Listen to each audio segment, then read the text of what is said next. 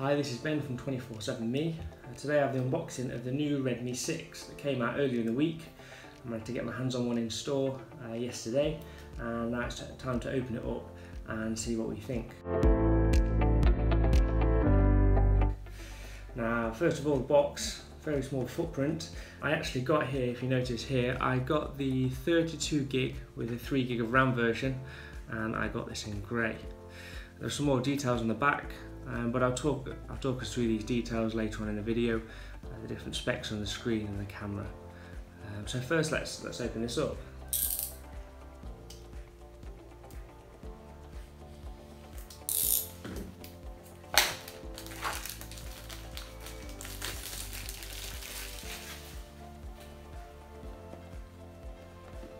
Okay, so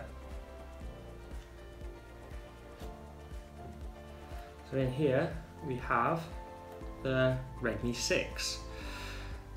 Now let's have a look. Now, in the space grey finish. So first of all we have the phone. Let's have a look what else is in the box. First of all, some more paperwork, some warranty information. In the box we also get it's a micro USB connection on this. So we get a micro USB cable. We get a small little power brick, and in here we also get a SIM card removal tool. So let's pop these all over here. Paperwork we don't really need. And the box, well, let's pop that over here. Now, what you will notice straight away about this is slightly smaller than the Redmi 5. Now the screen size on this is a 5.45 screen, and the Redmi 5 was a 5.7 inch screen, so the footprint on this is smaller. Now the feel of this, let me just get some of these stickers off. And on the back. Lots of stickers on the back. Okay, now the feel of this is surprisingly nice. Now this isn't a metal chassis on this, a metal back. This is actually a polycarbonate with a brushed metal finish, but it does feel really nice. It does not feel slippy at all. It feels very grippy. I mean, it does have a slight plasticky feel to it, which you're not going to get with a more premium feel with a phone of this price. Straight away you will notice that there is a dual camera on the back. We'll talk about that in a little bit more, but for this price point it is very impressive to get a dual camera setup. You can notice this here.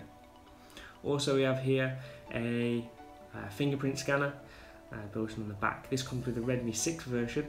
You will notice that on the Redmi 6A version there is no fingerprint scanner, but it is slightly cheaper. Let's have a quick look around the device. We have the volume rocker here, and we have the power button below the rockers. And on the bottom it looks like a microphone. There's a microphone hole, and we have the micro USB connection here. So there is no speaker grills on the bottom, and that is what I'm assuming this is for. These speaker grills on the back. This would be the speaker, rather than have them on the bottom. And that means if you buy a case, you're going to have to watch out for this if they have the holes built in. On the top, get another microphone hole, and we have the 3.5 adapter. On the side, well, we have on the left hand side we have the SIM card tray. Now let me just pop this open.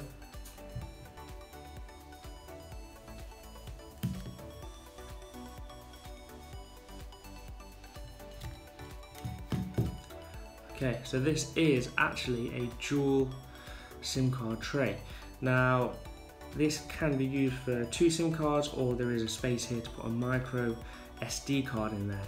The interesting thing about that, even though it only has 32 gig of storage, this is expandable. I need to confirm, I did read one report, it's expandable to 256 gig. I'll confirm that in the comments later on. But yeah, impressive if you can expand the storage that big. And there's, yeah, very good. Let me put that back in there. Okay, so let me turn the screen on and we'll see what happens. While this is turning on, let me explain to you about the internals of the phone. So this is actually a 12nm chip inside here, MediaTek Helio P22. Now this means that it's going to be much more power efficient. Now a 12nm processor over a 28nm is actually up to 48% more efficient. So even though the battery is slightly smaller on this, 3000 mAh, it's likely to not feel a difference because of the better chip inside there.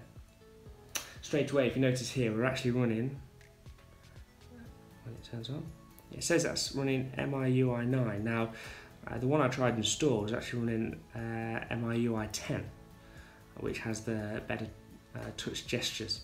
Here we can choose a different type of themes, so let's just go with the default for now. Setup complete.